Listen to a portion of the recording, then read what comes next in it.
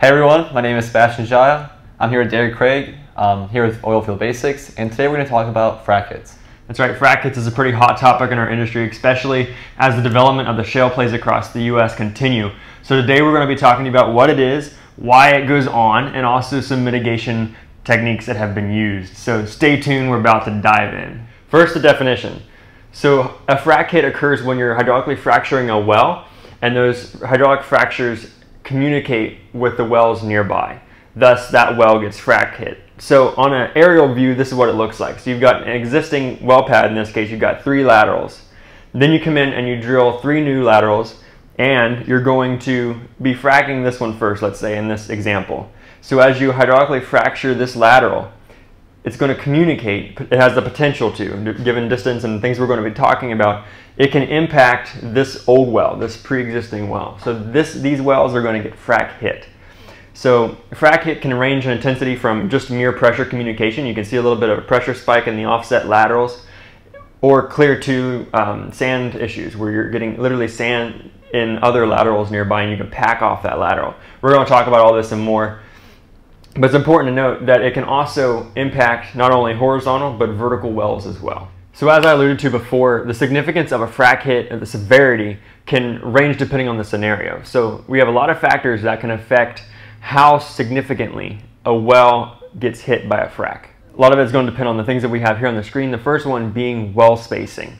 So how close are the existing wells to the new well that is being fracked? That is a major player. So if you're 500 feet away or less from the new well, you're going to get hit probably a lot harder than you would if you're 1,000 or 2,000 feet away from that new well and the well that is being fracked. So well spacing drastically matters in this case. Also formation characteristics. So one of the big ones is going to be permeability. So permeability basically refers to the ability and the easiness of fluid to flow through your reservoir. So if you've got a pretty permeable formation, you better believe that everything you're fracking this well with, the water and everything, and the sand even maybe, is going to make its way to these offset wells if it's very permeable. And like otherwise, if it's not a very permeable formation, it might not get as frac hit as hard. Another formation characteristic that is important is any faults or regional faulting that is going to give it a conduit for that fluid to make it from the new well to the older well and hit it harder. So formation characteristics. Also, some operators are finding that bubble point matters. So without getting too technical into what bubble point is, basically if you've got an oil reservoir, bubble point is when you start getting gas to break out of your oil. So if you've reached bubble point, then you're more at risk for a harder frac hit than if you were still above bubble point. And a lot of that refers to the natural pressure of that reservoir. So which leads us into the third point of pressure depletion. If this well has been there longer and it's drained a good portion of that reservoir and the pressure has decreased, then you are basically creating a pressure sink for this new frac. So as we know, pressure flows from high to low, so you are more likely to get a harder frac hit on a well that has been there longer. And so basically what that's referring to is a parent-child relationship. So you've got the parent wells and you've got the children wells. So this child, if this parent has been there longer, it has a greater ability to impact that well's performance. Also, one thing to note is natural stresses can affect how significant a frac hit is. So fractures will grow in a very specific orientation based off of the natural stresses in that formation. So depending on those stresses and which direction your frac is likely to go, if your well is in that direction, you again have a greater chance for getting frac hit. It's also important to note that a frac hit has the ability to drastically reduce a well's production. So again, like I said before, you can see a little bit of a pressure difference. You can see a pressure response from a frac hit from a child to a parent. Also, it can range clear to where you're basically just trashing that well, really hammering on its production. It's really going to change it. We're going to talk about that more on the next slide or two. Also, you can damage equipment, and we're going to talk about this mitigation of this on the next couple slides. But if sand especially is traveling all the way into your parent well, into your offset well, that has the vast ability to destroy and ruin any types of artificial lift equipment that you have in that well. It's a big problem, and also it has the ability to overpressure that well, which can lead to issues as well. So we're going to talk about these things and more on the mitigation slide. All right, so now getting into the mitigation. So now that we know some of the causes and reasoning behind a frac hit, what can we do to mitigate the risks? So first off is flat out avoiding it. So doing everything we can to avoid the risks of a frac hit on the parent well or the offset wells.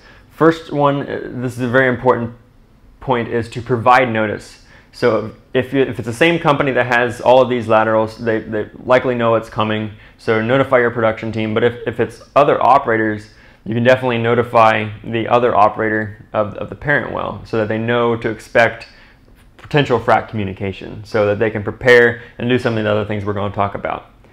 So as I alluded to on the last slide, one of the effects of a frac hit can be damaging downhole equipment. So something, especially in Texas where there's a lot of rod lift in the oil plays, a lot of times operators will go ahead and pull the rod pumps out of the hole so that they don't get damaged by potential sand influx into the offset well. So that's one thing that people do. Also, modify equipment. So you want to make sure that the pressure rated equipment on the offset wells can handle the potential of the pressures that you might see from this frac hit. So this is especially important when you're around vertical wells that are around the same formation depths. You want to make sure that those can withstand the pressure of an oncoming frac hit. Also, some operators will shut in the well. So this is an attempt to try and let the parent wells or the offset wells build their reservoir pressure back up so that there won't be as much of a pressure sink, so you don't get hit as hard. Now, some operators still do this. A lot of people have found that it doesn't actually help very much. It's going to take a long time to build up to your reservoir pressure, and oftentimes it's not worth the production loss. So a lot of operators aren't doing this. Some don't even shut in at all. They might only shut in if they see a lot of influx in fluid or a drastic change in pressures or whatever be the case. Also, another thing people are doing sometimes to avoid frac hits is to pressure up on the well. A lot of times, I don't figure the economics are largely there for this in most cases, but there are some ways you can actually apply pressure at surface to the offset wells to try again to decrease that pressure sink.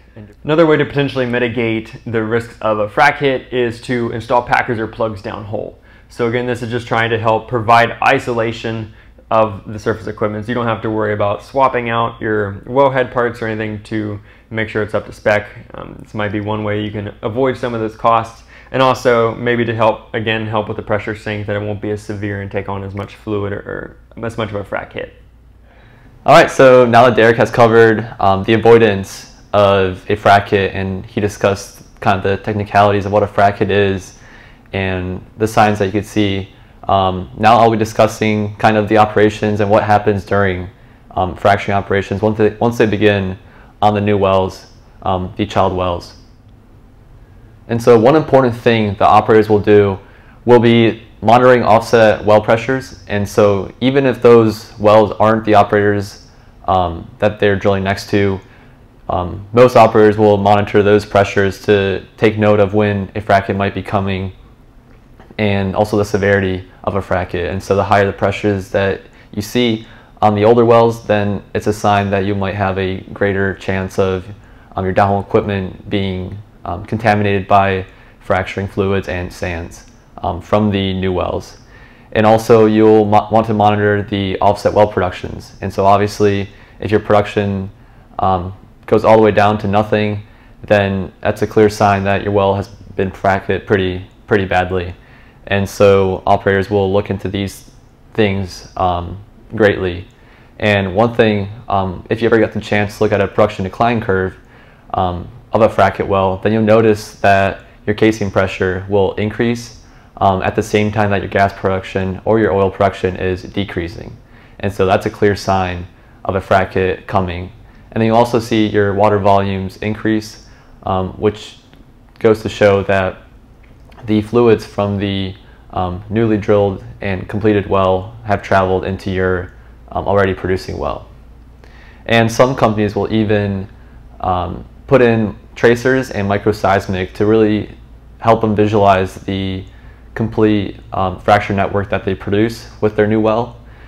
Even some operators will pump tracers into their completion fluids, and they'll try to see if that fluid has reached the fractures in the well of the parent well, and then that'll give them a clear sign of whether or not the fractures have been communicating, and how severely the well has been frac hit. Okay, so now that I mentioned what happens during a frac hit with the child and parent well, I'll now be discussing what happens after your parent well has been frac hit and what you should expect. And so there's a very good chance that your well is no longer producing. Production of oil and gas is zero right now, and so what's on your priority is to load that well as quick as possible and return it to sales, because time is money and you need production back up. And so with that being said, a lot of operators will try to unload the well as quick as possible, and some options include nitrolift, which is a quick option to inject nitrogen down your well and unload it of any fluids. And this is very popular among gas lift wells, where fluid is very difficult for the well, because the more fluid, then the more load it is.